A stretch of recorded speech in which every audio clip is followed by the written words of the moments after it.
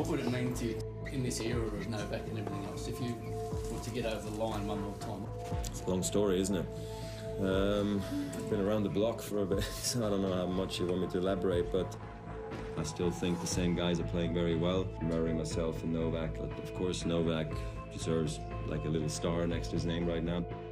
You know, Roger is dominating the tennis before Murray and myself came along.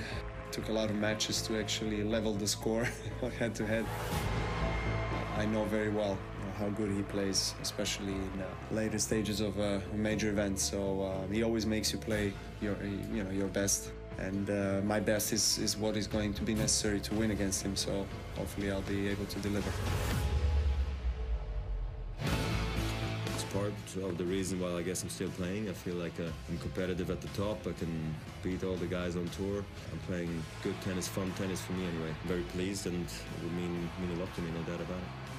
Playing Roger in the Grand Slam, any round feels like finals because of the fact that we're big rivals and we played so many times against each other.